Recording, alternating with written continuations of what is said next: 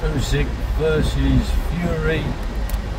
Thanks to Yammy B, I didn't know this about Uyzk's been stripped of his belt, and my first reaction was, well, he's got nothing in his system and they can't prove he's taken anything, then he's innocent.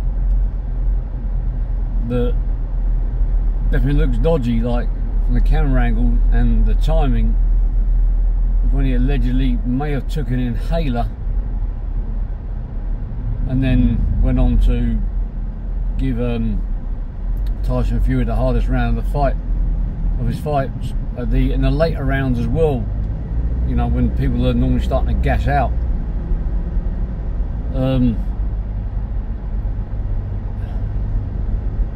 Just keeping them people to know this will be a topic. Next bit of drama, whether Uyzk keeps his belt or not. Been suspended. Belt's been taken away, which means no rematch.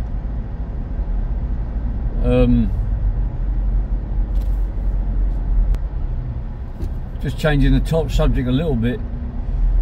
When he could have knocked him down in the 9th round, I see people saying that the referee could have stopped the fight. No.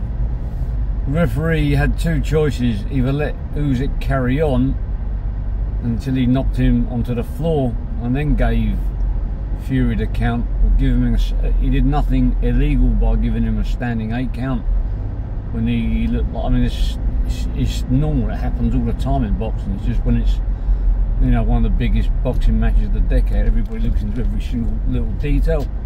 So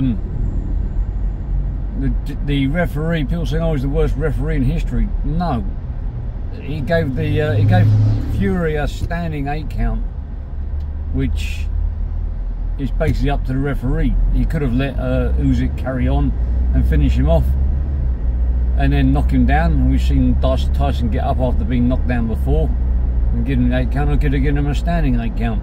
And the fact is that after the 8 count, Fury still carried on, so you know, he was still you know, right to the end.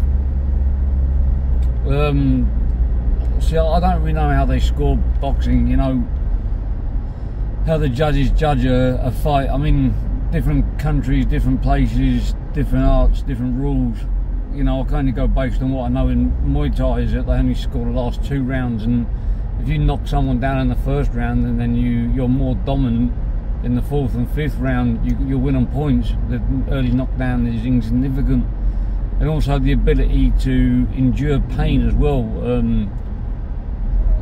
also is a factor when they're scoring. You know, for example, if you're hitting the person with the hardest punches you can possibly hit, and it's not really having any effect on the opponent, then that also works on the person that's being hit's favour. You get points for defence as well as attacking.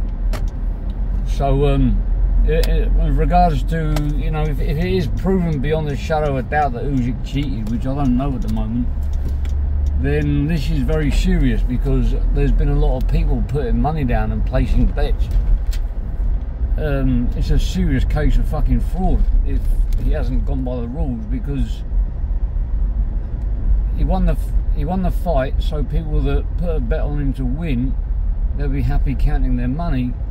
But the people that betting it on him to lose, well, fucking hell, man, I wouldn't like to be a bookie, like, or in charge of any unlicensed fucking bookkeeping, because it's fucking fraud at the end of the day. It's fraud. There's not a way to describe it. Let's just hope that he's proved innocent, and the belt's still standing, the rematch goes forward like so.